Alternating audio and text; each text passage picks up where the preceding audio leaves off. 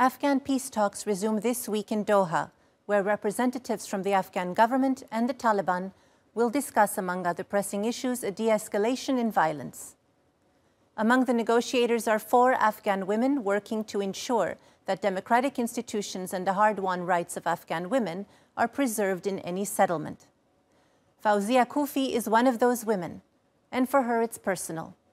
The Taliban imprisoned her late husband and tried to kill her at least once. Koofi has been at the table with Taliban representatives since September 2020. She joins us now from Doha. Fawzia, welcome, and thank you for taking the time to speak with us today. Thank you for having me. So the US military has begun a phased withdrawal from Afghanistan. You have called this a moral defeat which could jeopardize talks with the Taliban. Are meaningful negotiations still possible when the Taliban has been handed such a concession? It has made the negotiations much more difficult, of course, because I think now the preferred strategy is, at least by Taliban, is a military strategy. While we still have another few months before the complete withdrawal, I believe the few months could be used if we, as the government of Afghanistan and our allies, especially the United States and the region, could use their leverage, political leverage, to bring Taliban to a meaningful and result-based negotiation. So the few months ahead of us are extremely important. We can either make these negotiations succeed, or the country once again could, experience another chaos and war. But do you feel that the Afghan government's negotiating team has lost leverage at the table?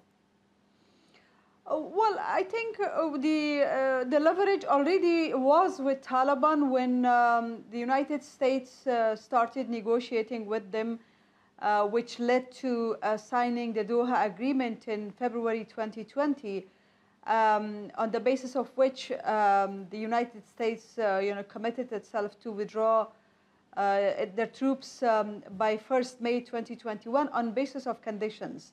And there were 3 conditions. One was, of course, for the Taliban to meaningfully engage in the negotiation, which will lead to political settlement, which is inclusive, with inclusion of Taliban and the rest of political community in Afghanistan and the government, of course, women being there. And also de-link with Al-Qaeda and other military extremist groups. Promise or commit itself that Afghanistan will not be used once again by these military extremist groups. Now, to see that the withdrawal is without any conditions, of course, the leverage is already not with the government negotiating team. But what I'm saying here is that given the only 25 years back experience of Afghanistan, when Afghanistan was abandoned by international community, it actually paved the way for the growth of military extremist groups like Taliban, and Afghanistan soil were used against the international security, and the 11th September attack happened.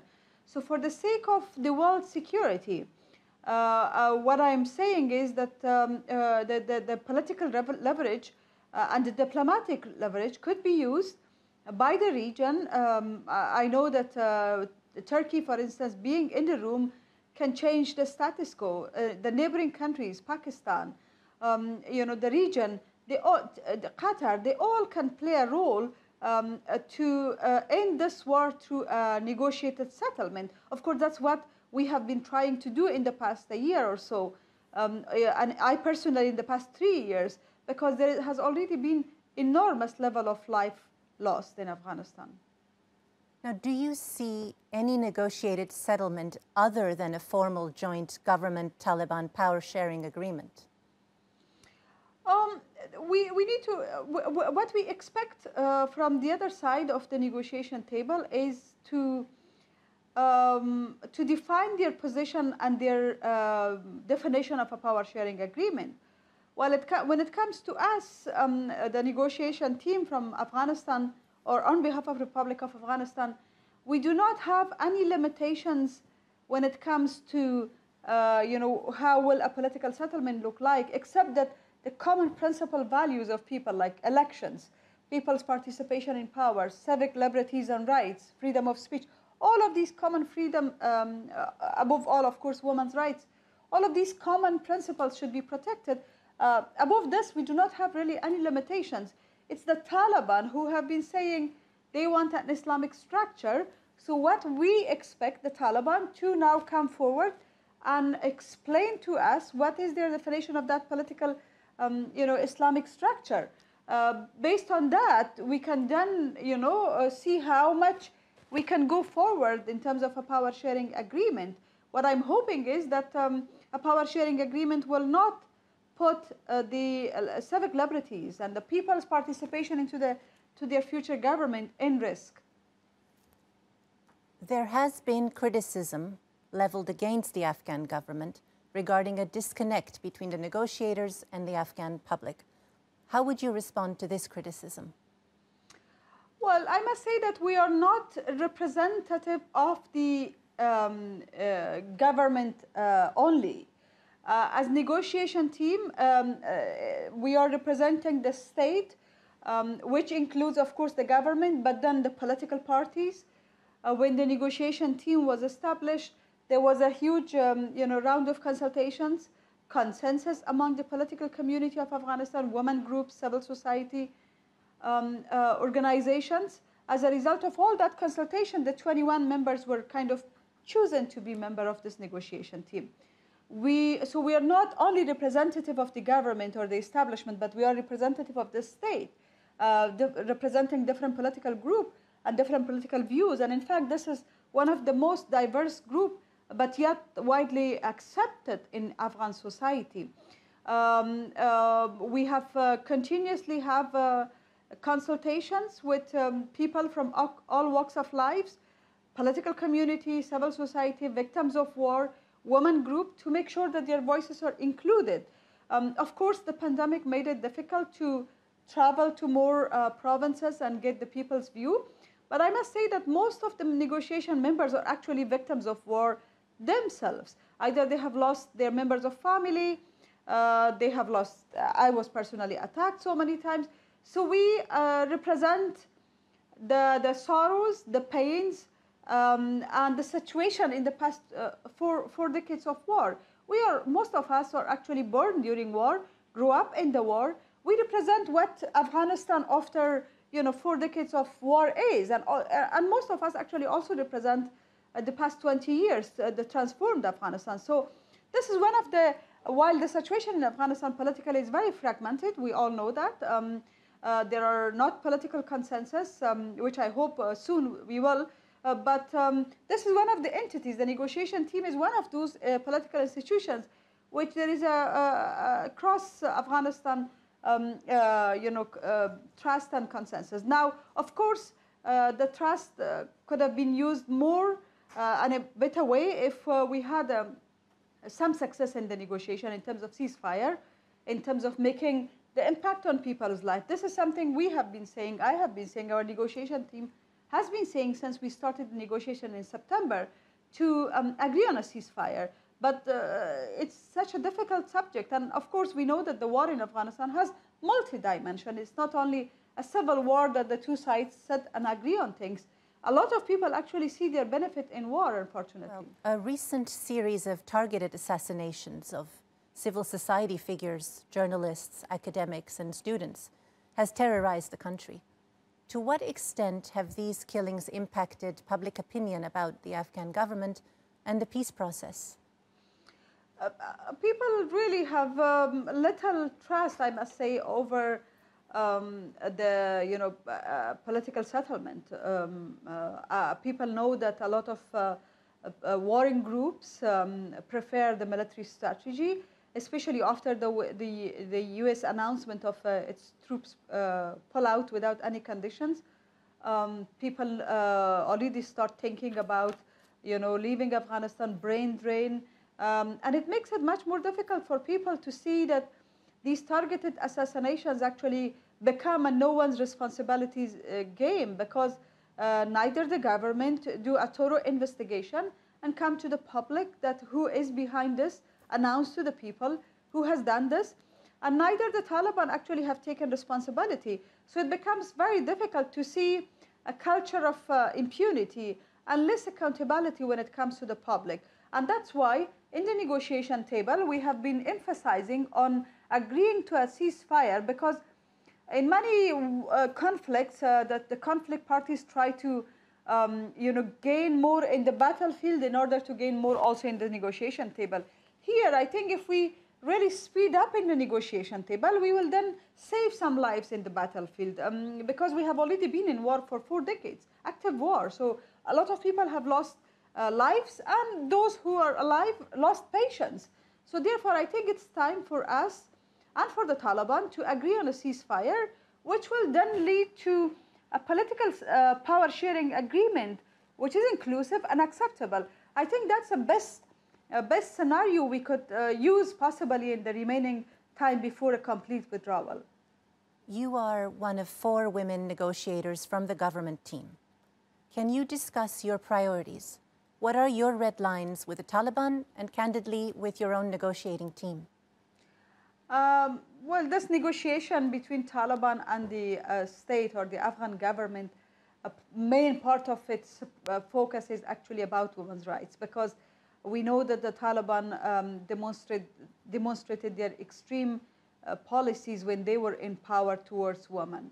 Women were deprived of their basic rights, and we all know what happened to them during Taliban government. So women in Afghanistan have valid concerns and questions about this process, and therefore for us, of course, the priority is to preserve and protect women's rights and human rights.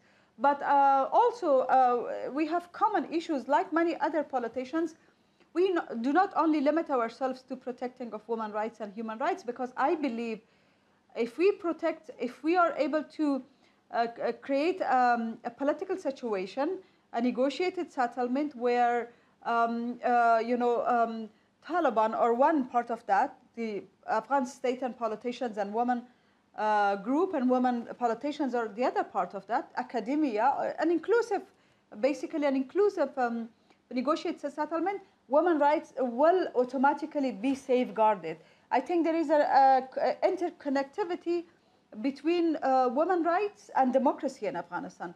Of course, there are certain rights of women that we believe will be at risk, and we need support from Afghan public to defend that, but also above all from international friends, like women political participation. We have a quota in the constitution according to which 25% women are now members of parliament.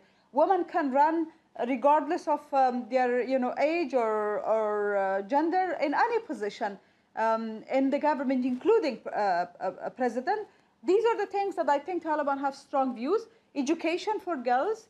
Co-education is something that actually exists in Afghanistan universities, like many other Muslim countries, for instance, like Qatar, like our neighboring countries. Girls and boys in Afghanistan continue as a co-education in their higher education in universities. These are the things that I think moving forward there will be a debate about them. We hope that we will have the support of other Muslim nations in the region, far region, because these practices are now common practices in the rest of the Muslim world, to have women in the higher senior leadership positions, have women access to resources, have women access to education. These are, I think, now common agreed principal values across Muslim world and across the world. So I think Taliban need to also adopt themselves based on what is going on in the rest of the world, especially the Muslim communities. It was reported after a previous meeting in Doha that women representatives were handed swag bags from the Taliban. Was this a sincere gesture of goodwill or part of a disingenuous charm offensive? How receptive are the Taliban negotiators to your demands? During negotiations, really, I have not come across a situation or moment where I see that that there is a misbehavior with me because of my gender. I have been in the negotiation room for 6 months, above 6 months, and I have always seen an attitude which indicates that I represent Afghanistan and you know, the new generation that transformed a part of Afghanistan. And we do not only limit our discussions to women's rights or human rights, but also about security, economic affairs, you know, everything that Afghanistan people are interested in, and the future of the country matters for. So I personally, I have not gone to an experience which, of course, as a woman living in Afghanistan, we have different layers of struggle.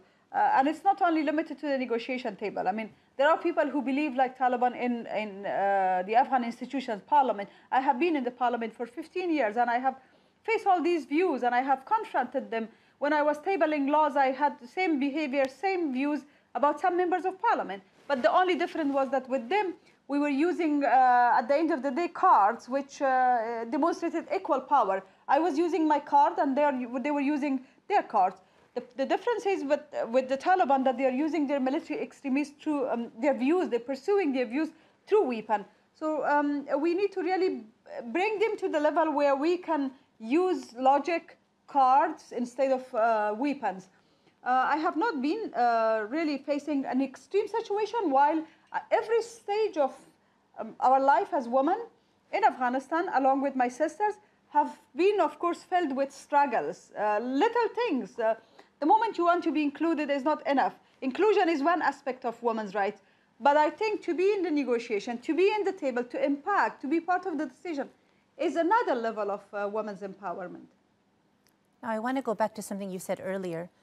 We often hear that Afghanistan is no longer the Afghanistan of 2001, that there are women in leading positions in academia, government, media, and there are successful women entrepreneurs, as you said, social media influencers. Is this widespread across the country, or is this confined to the big cities while the picture is different in rural areas? When I call Afghanistan as a transformed nation or country, I mean this is across Afghanistan. Now, probably people who are living in the cities, they have more access to resources, not only women, but men also.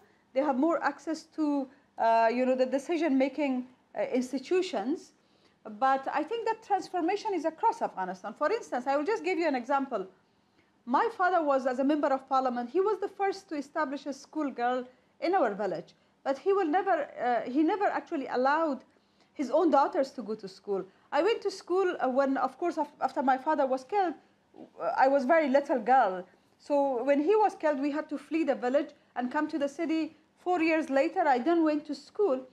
I don't know if my father was alive still, he would allow me to go to school. I'm not sure. But from the same community, from the same village, from the same area, when I ran for parliament, there was no educated girl.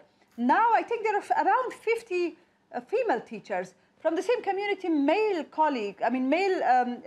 citizens of that village come to me asking for school girls for their girls.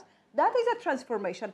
Probably those girls will not look the same as I look, or my daughters, or other girls in the cities, but their demand is the same. If you go to Kandahar, women do not wear the same clothes as I do, but they want their girls to go to school.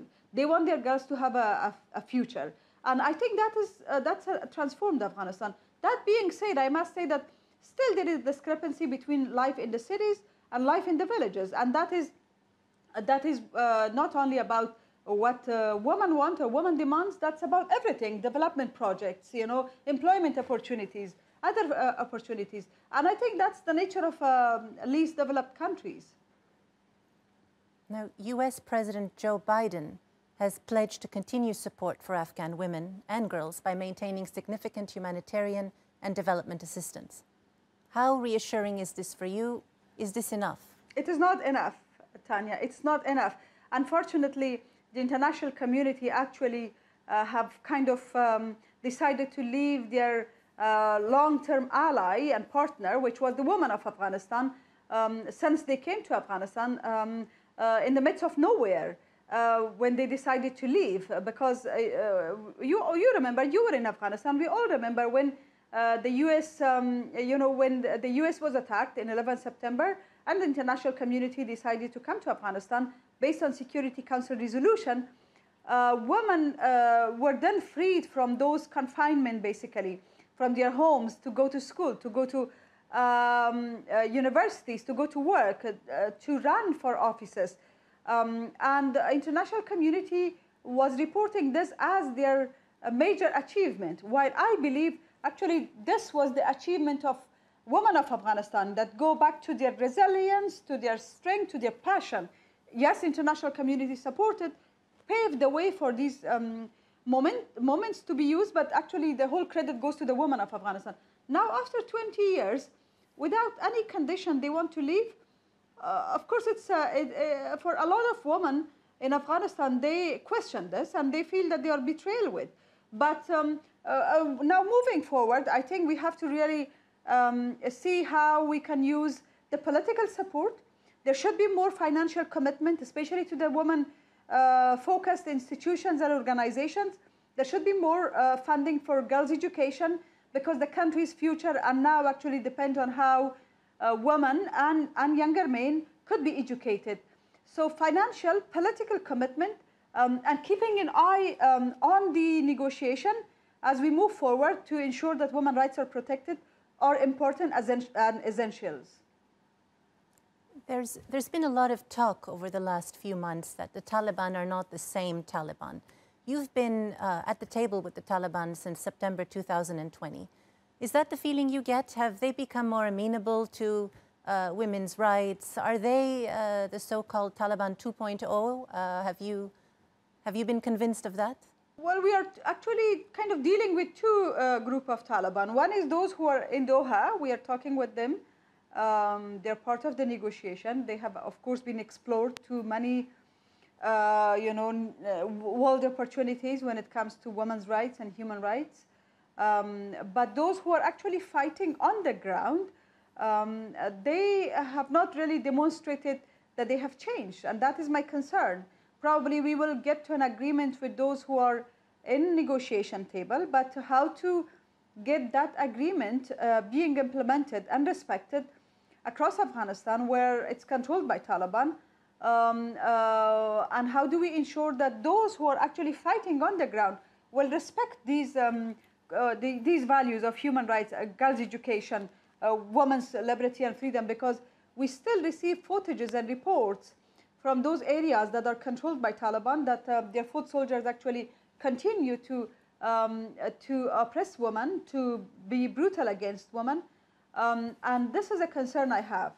The world community seems to be on the back foot compared to the Taliban when it comes to strategic communications. Senior Taliban officials publish op-eds in mainstream publications, they appear on television broadcasts, and they maintain an impressive social media presence. Do you think the Afghan government could do a better job shaping the narrative? True.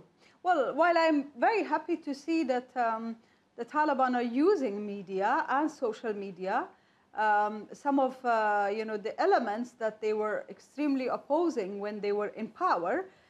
So I'm happy because by using social media, they can be connected with the rest of the world and see how Muslim countries in the other parts of the world actually run their governments, and even they could have their different political and religious ideologies, but they could still coexist and live with each other. I hope that we come to a situation in Afghanistan one day that we could still have huge differences politically, but we could live in the same society and respect the coexistence and diversity. In terms of Afghanistan strategic communication, I fully agree with you. We have not been able to really demonstrate a narrative that people of Afghanistan have been striving for and have been losing lives on daily basis. A lot of people are being killed for those principles and values that they want to live, with liberties, with respect in an Afghanistan which is in peace with itself and in peace with the region and with the world. That narrative really has to be further introduced and promoted. I fully agree that we need to do a better job when it comes to communication and delivering our messages. Although, I mean, there is an unannounced and natural consensus over these values in Afghanistan. And that is not limited to the cities. It's also in the villages, in the remote areas. People believe that there is a national consensus that they want to work towards a prosperous, free, liberal Afghanistan. But that desire of people and their strive have not really been fully communicated and narrated to the world. Finally, what does Afghan society look like in 5 years, in your view? In a positive scenario, I hope in 5 years, or even less, in 5 months, we agree on a political settlement, and we silence the guns, and we work for a social peace building, because not only a political peace building, peace is important, but also social acceptance and coexistence is important, where everybody live in a country which is so beautiful, full of natural resources, a very young nation, a hard-working nation. These are all the potentials that we could use. Of course, there is a negative scenario as well. If we do not really agree on a political settlement and power-sharing arrangement and silence the guns and work for a peaceful Afghanistan, then the situation could go to chaos, where war will deteriorate, more lives lost, and Afghanistan once again could be used as a safe haven for those military extremist groups. I hope we will not go to the second scenario, and we all put our hands and efforts to support an Afghanistan which will stand on its own feet and be prosperous and peaceful and stable. Fawzia, this has been a great conversation. Afghanistan at a crossroads. Thank you for your time.